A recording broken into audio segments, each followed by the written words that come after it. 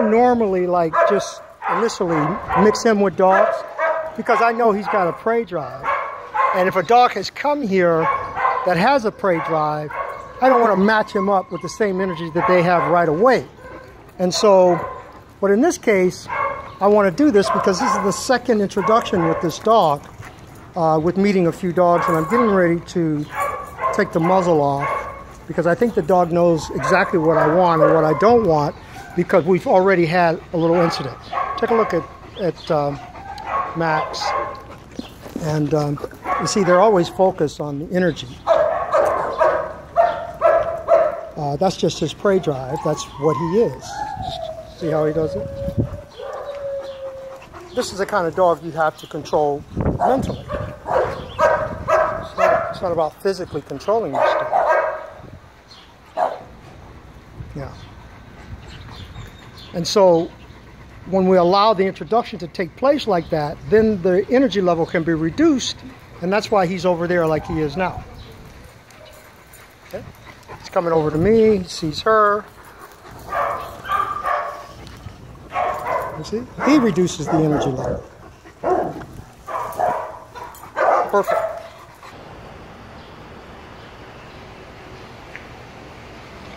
Look at Squishy saying, "Hey, I don't like that.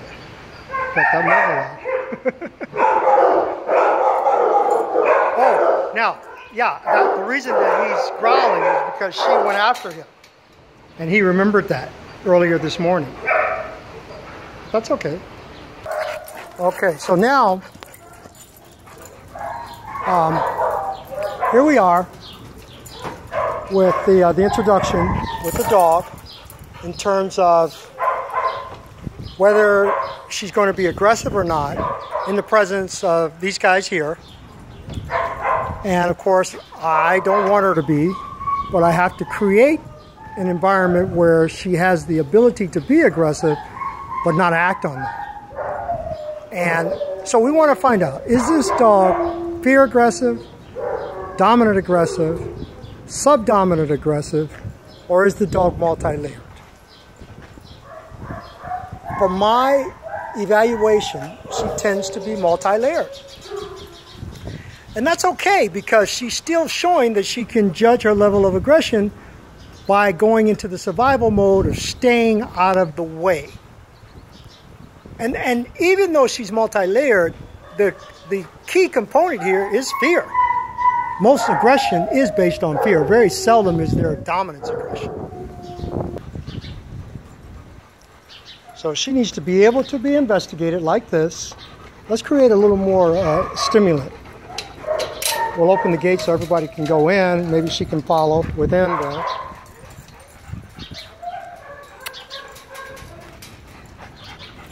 Okay. Come on. She's so used to people. She's trying to get with me because she hasn't been with other dogs. The only experience that she's had with other dogs is to show the aggression. Oh. And so that's why she's gravitating towards me.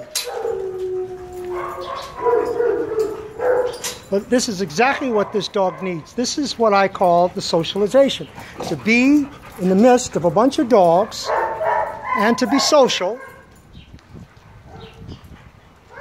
and to accept being smelled. Like look at this, she's licking her lips. That's an indication that she's ready to blow. But she has to do this over and over again. Not that she wants me to touch her and save her, but I want her to experience this. So let's see if she'll follow me back out again. She doesn't want to. And even though she would show aggression, to what level? You know, how far will she go? Will she snap? That's appropriate in terms of saying, leave me alone. It's appropriate. I'll accept that, but no further. I'm going to teach this dog how to walk and how to walk in the presence of dogs as soon as we finish here. But this is the beginning of her rehabilitation. This is what she's never had before. This is what training doesn't give her. Training can't do this. Training is restrictive. Training basically prevents this type of thing happening, because when we say sit and down and stay, then we're trying to prevent them from experiencing things. We're keeping them away from it. And so that's a problem. You know, socialization is free fall. It's like, do what you want. Do what you think you need to do. There we go. So all of the hormones are pumping properly now, where she doesn't feel the need to be protective, dominant, assertive, or aggressive. She's in somewhat of survival mode where she's just kind of accepting all of this. This is a perfect beginning. We had 2 or 3 near attacks. I don't even remember if I got them on film yet.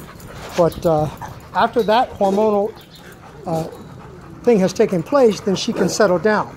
You know, I've often said you never truly know a dog until you've seen them fight. Then you know the level of everything about them, and you can begin there. Because now the only place to go is down, because the initial energy level or aggression is over with. That 10 has taken place. Now we go from 10 to 9 to 8, 7, 6 to where we are now, which is about a 2. Okay? That's what I want.